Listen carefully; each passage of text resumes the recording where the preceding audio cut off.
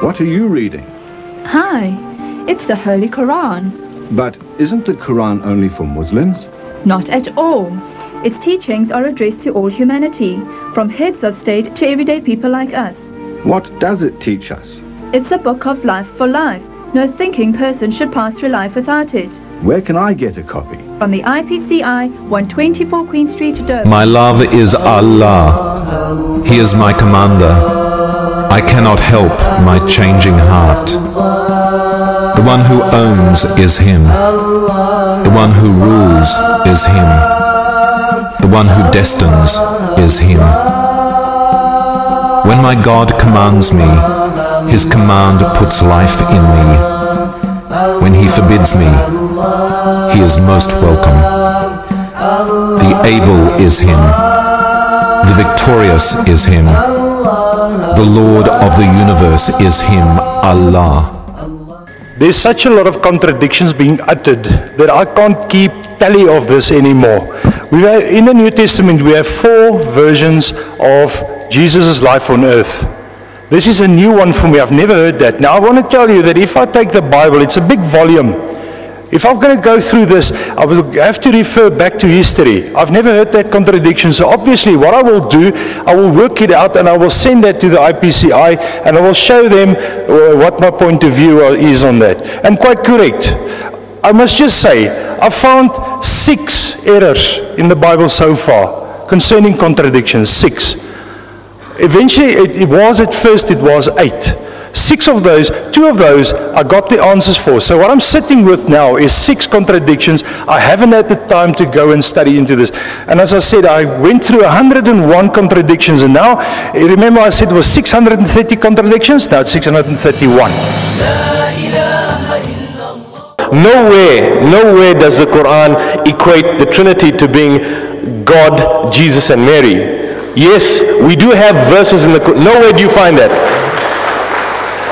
What you do find is other verses in the Quran where it speaks about Jesus and his mother being taken as divine beings, and we don't have time to elaborate. I believe Surah Ma'idah. But if you look at the concept of Mariolatry, where you had, for example, the worship of the mother goddess, you look at all those pictures, you know those virgin pictures I had, Queen Semiramis and Tammuz, Devkasi, Isis and Horus and so on.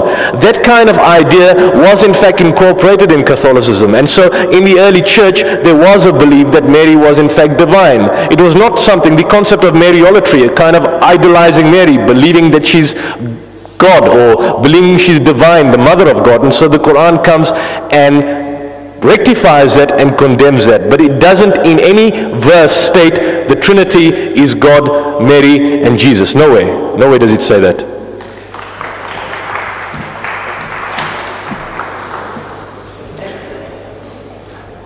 Might be that I did read that part wrong, but I must say I know that the Quran says Jesus, Mary and God. Those 3 was there together mentioned. Sorry? Sorry, I can't show it to you now. Assalamu alaikum. Welcome everybody to tonight, and we look forward to an interesting evening. Tonight, my name is Arib, and tonight I just want to explain a couple of things that we need to know before the meeting starts. One is that we have 2 brothers here that are going to be talking about different aspects of important things in life. And important things are life are the origins of Scripture. For all of us, for Christians and for Muslims, the most important thing is Scripture, because that's where we get our beliefs from. So tonight we're going to be looking at that, and we're going to have Brother Piet Strydom and Yusuf Ismail, who is going to debate and talk to us, and hopefully enlighten us and teach us. So we'd like to welcome both of them. Remember that this is a peaceful meeting, so we're going to conduct ourselves peacefully. We're going to have respect for both parties. Muslims will respect the Christians, and Christians will respect the Muslims. So there will be no platforming. People, when they are talking, the people that are debating tonight are these 2 gentlemen. The rest of us are here to learn and listen and to ask questions at the end.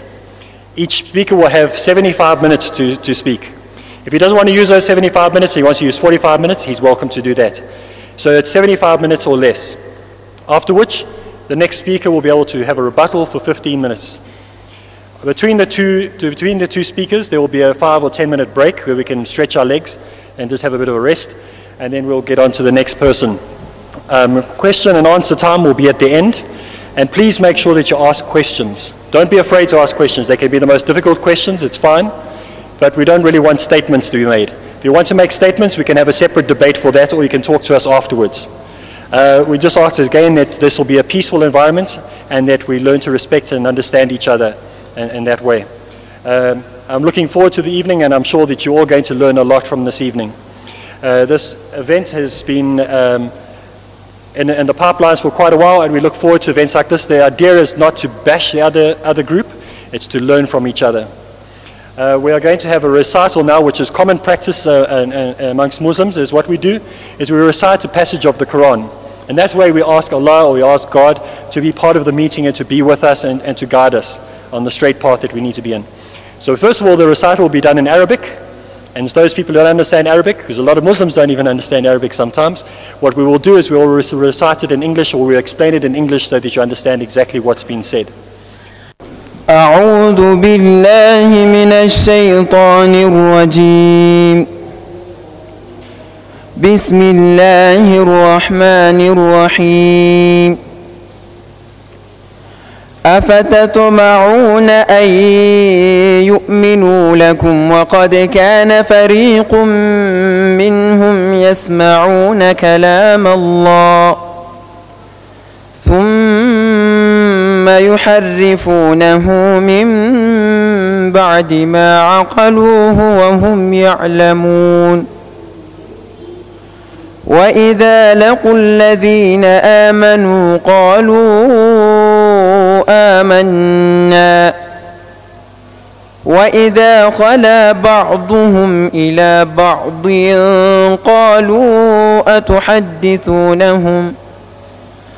قالوا أتحدثونهم بما فتح الله عليكم ليحاجوكم به عند ربكم أفلا تعقلون أولا يعلمون أن الله يعلم ما يسرون وما يعلنون ومنهم أميون لا يعلمون الكتاب إلا أماني وإن هم إلا يظنون فويل للذين يكتبون الكتاب بأيديهم ثم يقولون هذا من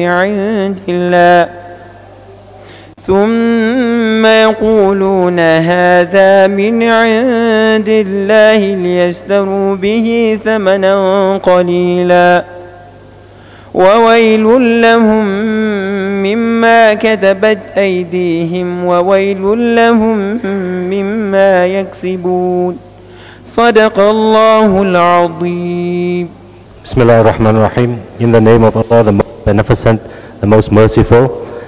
The surah that was read from was Surah 2, verses 75 to 79.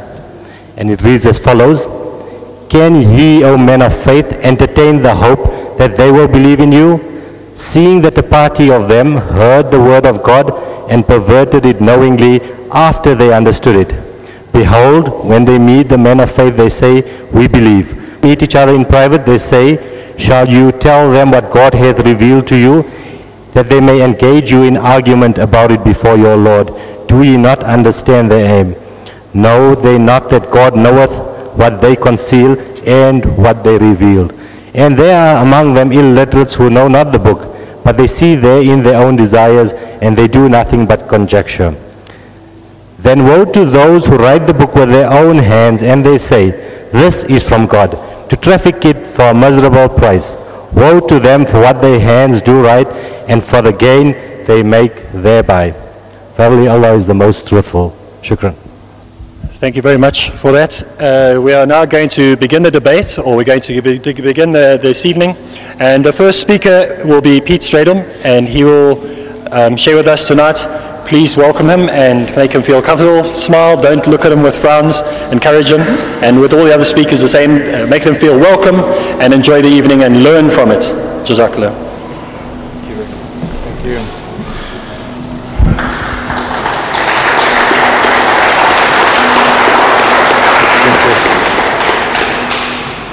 As you know, my name is Piet Strydom.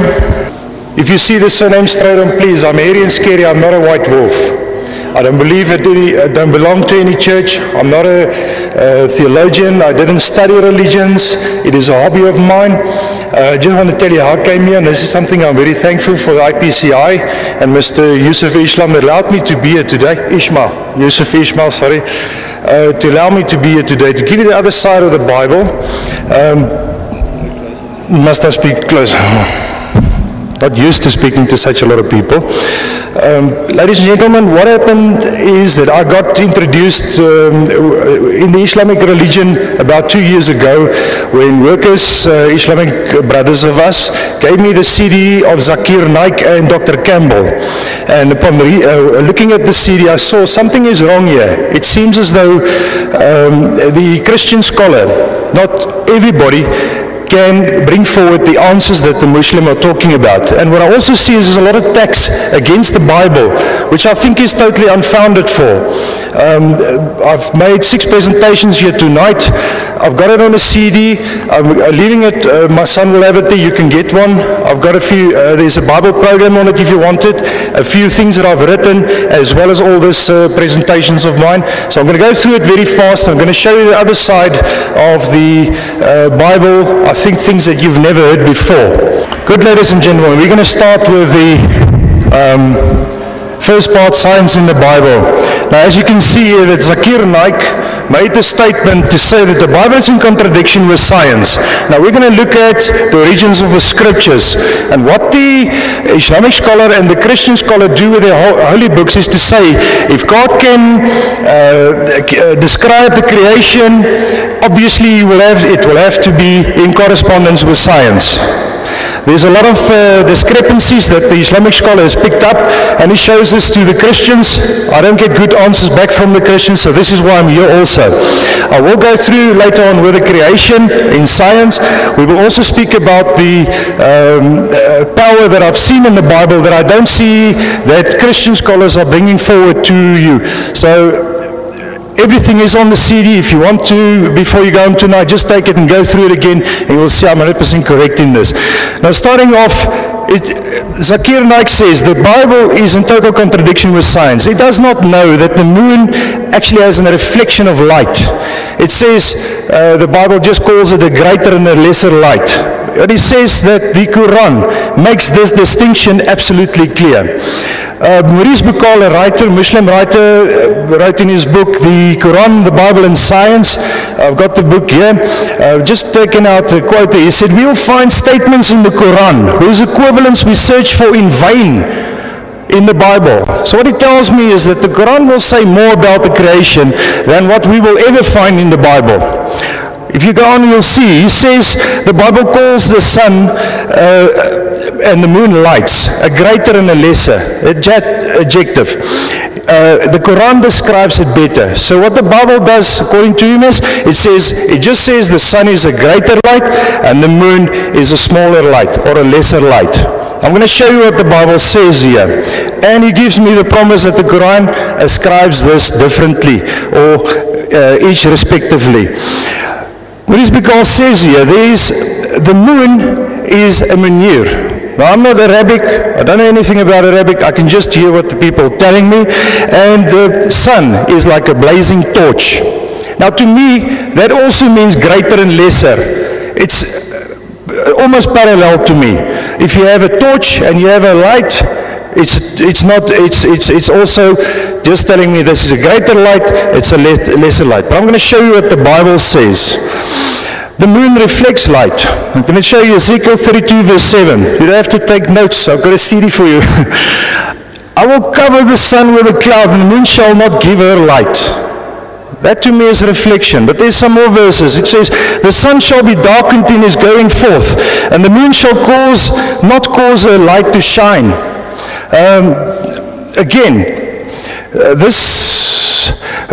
Moreover, the light of the moon shall be as the light of the sun, and the light of the sun shall be sevenfold. So what it tells me here, that if you cover the sun, the moon will not have light. But it gives me the other part also. It says, if you increase the sun sevenfold, the moon will shine like the sun. Now to me, that's reflection. I've just given you a few more, and it carries on. All these verses is in the Bible. You can go and check up. I'm not lying to you. But I just want to come back to Mr. Maurice Bukal. He said, we will not find statements in the Quran whose equivalents are we search for in vain in the Bible. I don't see any better verses in the Quran than what I've seen in the Bible describing the light of the moon and the sun. Reflection of the moon is in the Bible. Now, why I've used this as an example is that the Muslim scholar continuously attacks the Bible and tells me that the Bible doesn't work with science. Science cannot be explained in the Bible. I think I've shown you just on that one point, but there's many more. On the CD, on my presentation, obviously I cut this one so I have a bit more time. I've got more than 40 scientific terminologies that's in the Bible that you will not find in any book in the world. It's only in the Bible. Go through that presentation and just see if you agree with me on that. My telephone number will be on it. If you think I'm not telling the truth, you can phone me. Just show you this one. Bible also says that the earth is round.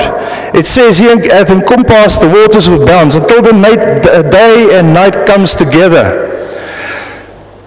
He prepared the heavens when he set a compass upon the face of the depth. Gentlemen, he placed a compass upon the face of the depth and he encompassed it. Earth is round. So, Earth is suspended in space. I haven't seen a book written more than 500 years ago that doesn't know, 600 years ago, doesn't know this. Job 26 verse 7, the earth hangeth upon nothing. I don't know why people continuously try to tell me that the Bible says the earth stands on pillars. I know the Bible speaks about a man that has legs for pillars. We must keep this in contrast. What I can see is that the Bible describes the earth as hanging on nothing. But what is also interesting is the first part of this verse. He stretches out the north over the empty place. Now, this is my point of view, not the Bible. I say if you're going to travel from east and west all around the earth, you're just going to go in circles. But once you go north, eventually you will have to go into space. How did the Bible know that?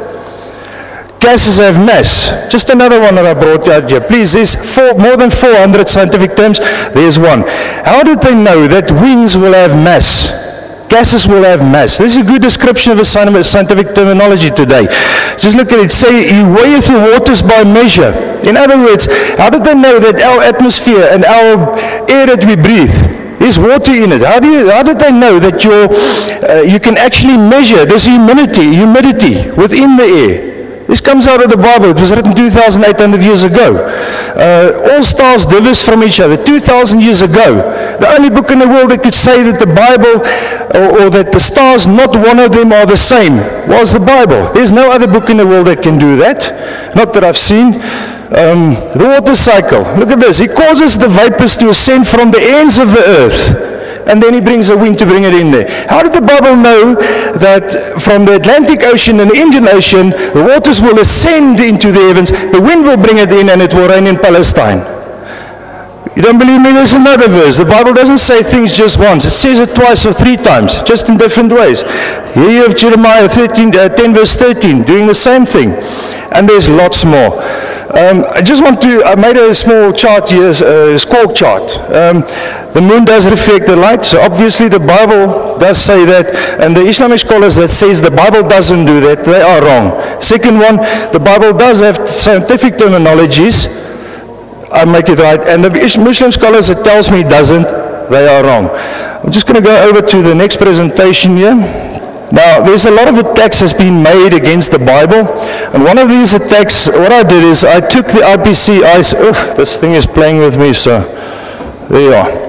I took the IPCI's 2 books that's been distributed by Ahmed Deedat. Beautiful stuff. I wish I could have met that man, intellectual, and he really taught me about the Bible. First thing that he did is he tells me that the Bible cannot be considered the Word of God. For the simple reason the Bible is written in the third person. Or the biggest part of the Bible, the bulk is written in the third person. So what he says is, it's not God saying, I say this. It is somebody saying, God say this. So the Bible cannot be considered the words of God because it's in the third person. Now the Islamic scholar goes and he sets up rules on how the Bible must be written. He says, the words of God must be in one book. There it is from Ahmed Didat's book. It says, the words of the prophet must be in another book. And then we must have historical books. Good. If we're going to, I just ask this one question. Who dictates to God how his holy book should be? Is it me, you, the Islamic scholar, a Christian scholar? It doesn't work that way, ladies and gentlemen. But then I went and I looked at these rules that the Islamic scholars set up against the Bible. And I started to look at the Quran. And what do I find? Bulk of the Quran is written in the third person. Maybe it's translated wrong into English, but this is what I see. The words of the prophets, some places is not the words of the prophets in the Hadith. Now I promised I'm not going to talk about the Hadith tonight. I'm just going to stay away from that. But then he says, you will not find other people's words in the Hadith because you will only find the prophet's words in the Hadith.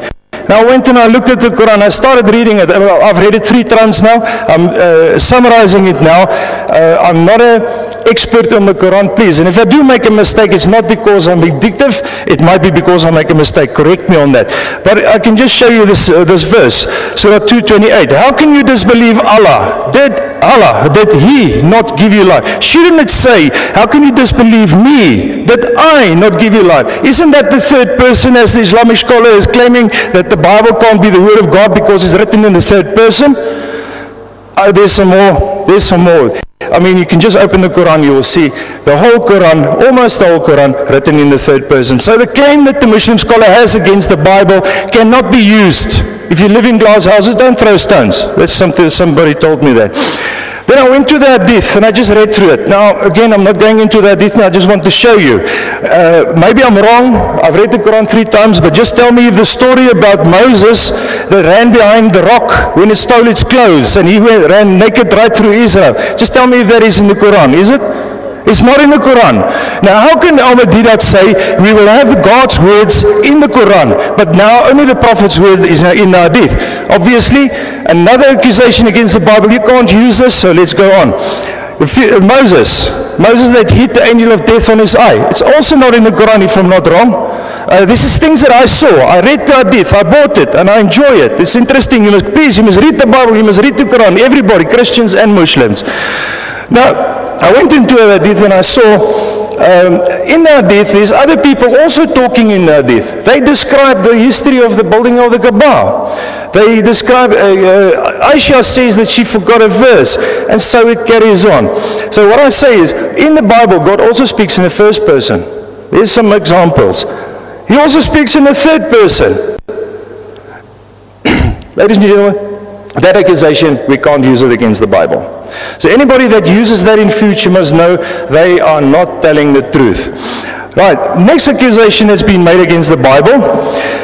It says the Bible should only have the Torah, the Psalms, and the Gospels. Now I'm going to show, and it says the Quran was never changed over 1,400 years. I just want to show you, this is the books that's been described by the Quran that I saw.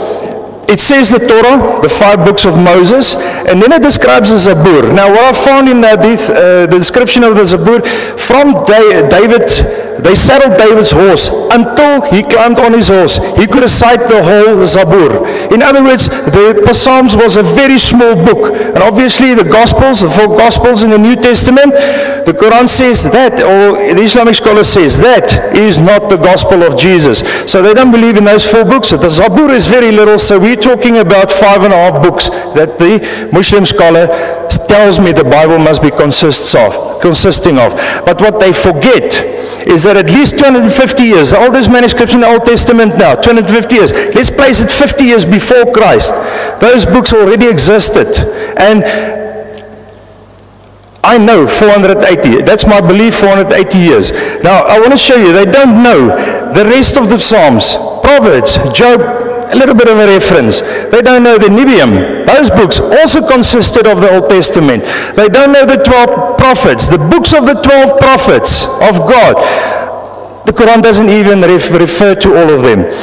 The 5 rolls, Psalms, Ruth, Lamentations, it's not been mentioned by the Islamic scholar. It's not been mentioned by the Quran. The historical books, a little bit, they refer to Daniel, but they don't talk about the books of Daniel.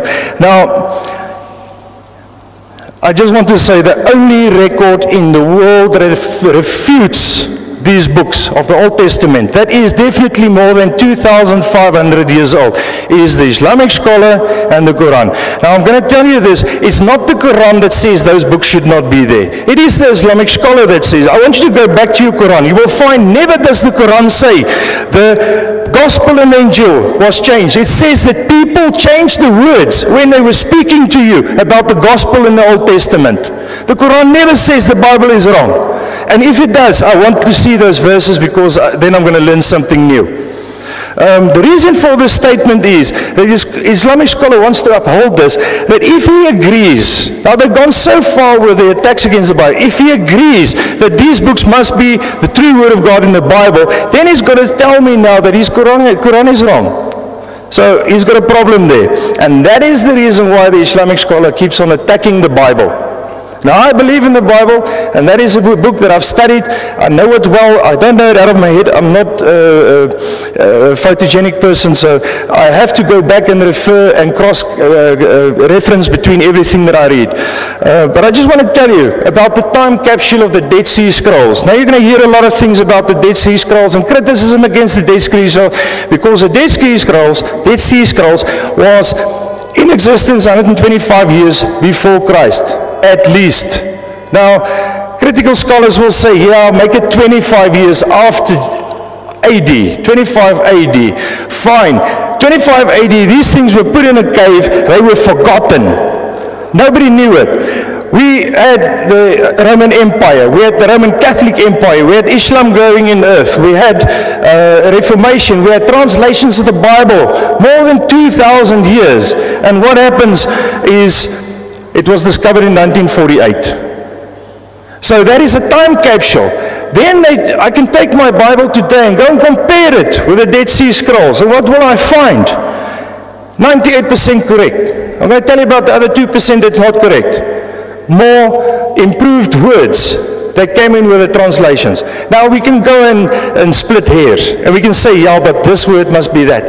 But there's a 98% that the Dead Sea Scrolls corresponds with the Hebrew and Greek that we've got today.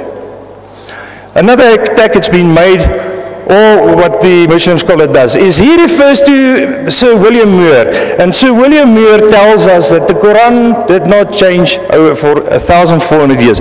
Now I went onto the internet because you'll see in Ahmadiyyah's book, he never refers, he never gives you the book, he never gives you the page, he doesn't show you where he got that. So it took me a bit of a long time to find In the church, there was a belief that Mary was in fact divine. It was not something, the concept of Mariolatry, a kind of idolizing Mary, believing that she's God or believing she's divine, the mother of God. And so the Quran comes and rectifies that and condemns that. But it doesn't in any verse state the Trinity is God, Mary, and Jesus. Nowhere. Nowhere does it say that.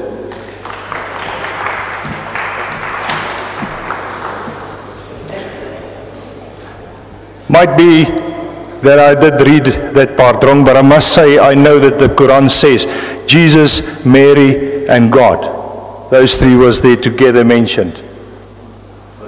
Sorry? Sorry, I can't show it to you now. He is my commander. I cannot help my changing heart. The one who owns is him. The one who rules is him. The one who destines is him. When my God commands me, his command puts life in me. When he forbids me, he is most welcome. The able is him. The victorious is him. The Lord of the universe is him, Allah. There's such a lot of contradictions being uttered that I can't keep tally of this anymore. In the New Testament, we have 4 versions of Jesus' life on earth. This is a new one for me. I've never heard that. Now, I want to tell you that if I take the Bible, it's a big volume. If I'm going to go through this, I will have to refer back to history. I've never heard that contradiction. So obviously, what I will do, I will work it out and I will send that to the IPCI and I will show them what my point of view is on that. And quite correct. I must just say, I found 6 errors in the Bible so far concerning contradictions. 6. Eventually, at first it was 8. 2 of those, I got the answers for. So what I'm sitting with now is 6 contradictions. I haven't had the time to go and study into this. And as I said, I went through 101 contradictions, and now, remember I said it was 630 contradictions? Now it's 631. Nowhere does the Quran equate the Trinity to being God, Jesus, and Mary. Yes, we do have verses in the Quran. Nowhere do you find that. What you do find is other verses in the Quran where it speaks about Jesus and his mother being taken as divine beings, and we don't have time to elaborate. I believe Surah Ma'idah. But if you look at the concept of Mariolatry, where you had, for example, the worship of the mother goddess, you look at all those pictures, you know those virgin pictures I had, Queen Semiramis and Tammuz, Devkasi, Isis and Horus and so on. That kind of idea was in fact incorporated in Catholicism. And so in the early